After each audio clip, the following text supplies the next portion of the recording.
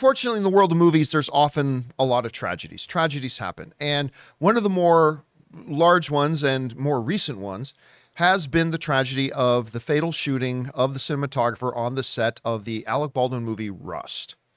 Now, you guys will remember that basically Alec Baldwin, they were rehearsing a scene. The director was directing him. You know, it was the director, the cinematographer, and Alec Baldwin. And there was a live round in the gun, and it ended up in the tragic passing of the cinematographer. Well, the armorer, the person in charge of fake weapons on set and making sure they're safe before handing them off to actors, was found guilty of negligence and yesterday was sentenced. And they were sentenced to 18 months in jail. This comes to us from the folks over at CBS News that wrote the following. The Rust armorer, who last month was found guilty of involuntary manslaughter in the deadly shooting of Helena Hutchins, that's the cinematographer, the film cinematographer, was sentenced in a New Mexico state court today to 18 months in prison. Hannah Gutierrez Reed, that's the name of the armorer, received the maximum penalty for her part in the 2021 tragedy that several experts have since characterized as a preventable incident, where actor Alec Baldwin discharged live rounds from a prop gun on the movie set during a rehearsal. Judge Mary Marlowe Summer handed down the sentence to conclude an emotionally charged hearing Monday. So this is a really sensitive, complicated, complex kind of issue. You know, we were talking about it today, and, you know, the topic came up that she got 18 months, and somebody brought up, wow, only 18 months, you know, somebody died. And look, I feel horrible for everybody who is involved in this situation, because make no mistake about it, nobody in this entire scenario, including the armorer, set out to murder anybody. Nobody intended or wanted or desired anybody to be hurt or harmed or anything like that. There was, nobody disagrees. Nobody disputes that there was clearly no intention in this. This is a case of negligence. And, you know, it's sad to hear, you know, a young woman for making a mistake is going to go to jail for 18 months. But it did lead to the death of somebody, and her job was a very important job. And the reality is that in the execution of her job, she took a gun that she was responsible for making sure was safe, loaded with live rounds of ammunition, which it was her job to make sure that wasn't the case, then handed that gun, proclaimed it to be cold, which means safe. She announced cold gun, which is a signal to everybody on set, oh, this gun coming onto set, completely safe. Handed it off to the assistant director, leading the assistant director to believe it was a safe weapon.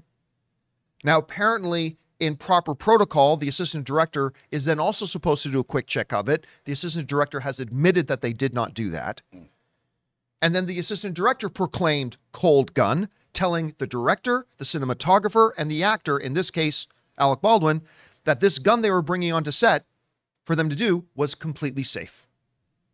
Nothing. This is just a prop. This is just a toy. There's nothing dangerous about this thing. It's a completely safe thing. From the armorer to the assistant director to the hands of Alec Baldwin. It starts with the armorer. That's their whole job. And while I do not wish 18 months in prison on this young woman who clearly never wanted to hurt a fly,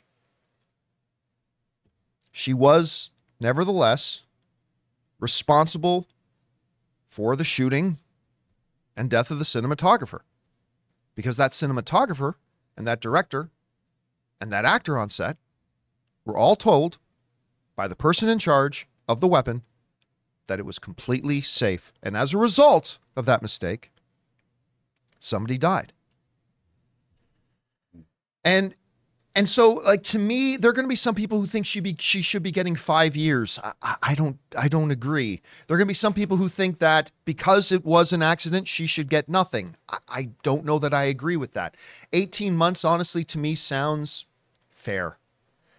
And I hope once this is done, while she will never work in the movie industry again, despite the fact that her father, the person who trained her, is a legendary Hollywood armorer who personally trained her, and she had worked on the set of another movie previously to this, she'll never work in the business again.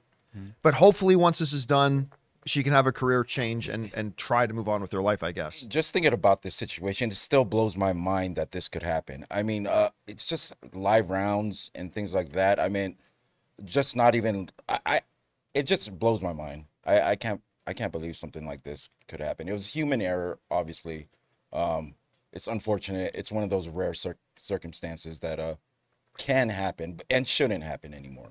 Guys, we want to take a second to thank a sponsor of today's video, Miracle Made. Did you know that your temperature at night can have one of the greatest impacts on your sleep quality? If you wake up too hot or too cold, I highly recommend you check out Miracle Made's bed sheets. Inspired by NASA, Miracle Made uses silver-infused fabrics and makes temperature-regulating bedding so that you can sleep at the perfect temperature all night long. When they arrived at our house, my wife Ann loved the feel of them so much, she couldn't even wait for me to get home to put them on our bed. Miracle Made has self-cleaning. These sheets are infused with silver that prevents up to 99.7% of bacterial growth, leaving them to stay cleaner and fresh 3 times longer than other sheets. Miracle Sheets also have incredible comfort and quality. Miracle Sheets are luxuriously comfortable without the high price tag of other luxury brands and feel as nice, if not nicer, than sheets used by some 5-star hotels. So go to TryMiracle, that's TryMiracle.com/Campea to try Miracle Made sheets today. And whether you're buying them for yourself or as a gift for a loved one, if you order today, you can save over 40%. And if you use our promo code Campea at checkout, you'll get 3 free towels and save an extra 20%. Miracle is so confident in their product, it's backed with a 30-day money-back guarantee. So if you aren't 100% satisfied, you will get a full refund. So upgrade your sleep with Miracle Made. Go to TryMiracle.com/Campea and use the code Campea to claim your free 3-piece towel set and save over 40% off. Again, that's TryMiracle.com/Campea to treat yourself. But here's the part, and we were talking about this off camera before the show started today.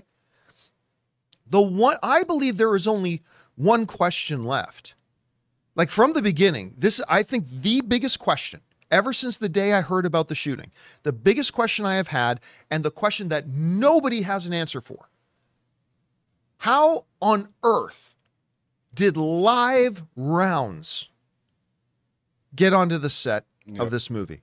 Who brought live ammunition and put it in with what is supposed to be the fake dummy prop ammunition that a mistake like again, the armorer should catch that. It's the armorer's job. But who put live rounds in with fake rounds in the first? And I've heard nobody suggest an answer for this. And not only that, it's like, if you know that there's live rounds on the set, wouldn't you be extra careful? I don't care if like the day's too long, the day's going on too long, you want to get home, whatever, and that you're dealing with something that could hurt somebody. So, I mean, why not be extra careful if knowingly you knew that there's live rounds? Just even, you guys even had live rounds on the set. I don't even think she knew. There would be no reason to have it. No, I'm sure she, like, listen, I'm sure the armorer didn't know. No. I'm sure she didn't. Had she done her job and checked the weapon before telling the cinematographer and the director and the actor that this was a cold gun, she should have double checked to make sure that was the case. But somebody.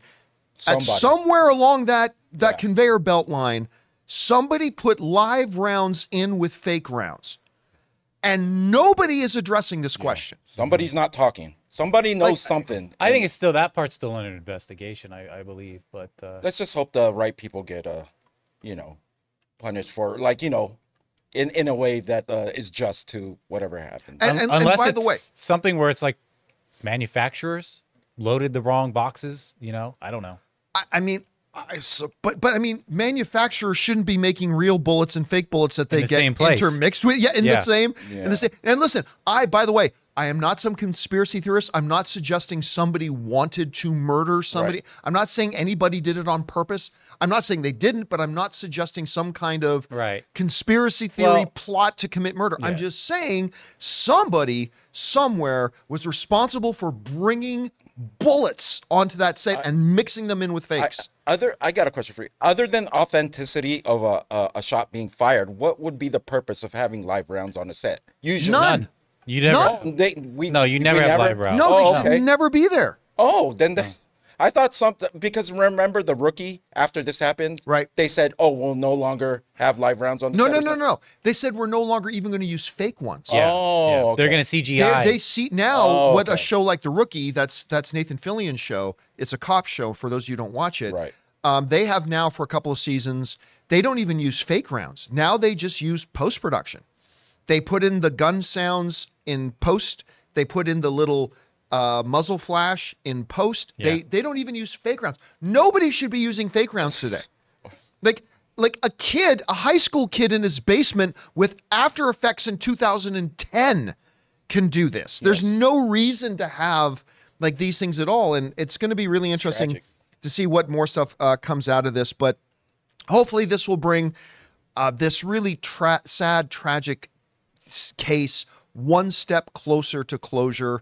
And I do hope, again, I'm not trying to take it easy on the girl or whatever, but the reality is she never intended to hurt a fly. It was not her intention to hurt anybody.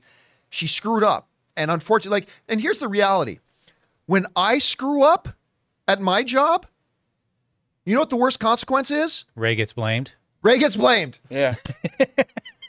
No, the worst consequence, when I make a mistake on my job, the worst consequence is I accidentally misinformed our audience the release date of the next Star Wars movie. Right?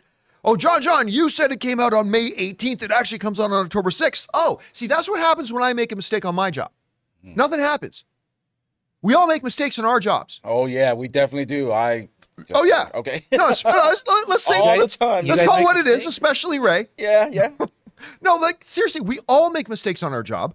The difference is when somebody makes a mistake on their job, it means a burger got overcooked.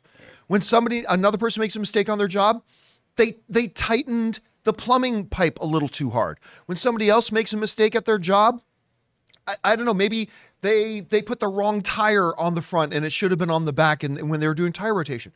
When I make a mistake on my job, maybe I said the wrong name of I said the wrong last name of a Richard actor and I gave the last name of another Richard actor.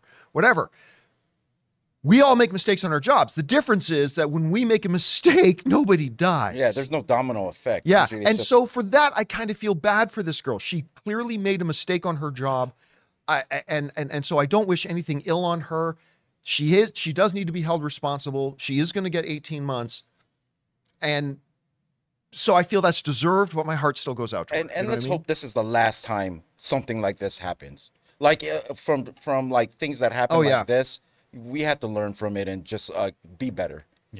Yeah, I mean, stuff like this shouldn't happen. Stuff like this shouldn't even be possible to happen. It's bizarre. And hopefully, as a result, with producers like the ones doing The Rookie now not even using fakes, hopefully this is something we will never have. Look, movie sets and television production sets are chaotic environments with dozens, sometimes hundreds, sometimes thousands of people running around with tons of heavy equipment, weighing in tons with power and electricity. And there are dangers on a set and there will always be accidents. But hopefully this is a particular kind of accident that will never happen again. Anyway, guys, question is for you. What do you think about this? Do you think they were kind of hard on the girl? Do you think maybe they let her off easy? Whatever you guys think, jump down to the comments section below and let us know your thoughts. Hey guys, thanks so much for watching this video. Make sure you like the video, leave a comment, and subscribe to our channel. And don't forget, we have a daily podcast called the John Campea Show podcast, available on Apple Podcasts, Spotify, or your favorite podcasting app of choice. Go and subscribe to it today so it'll be there when you need it.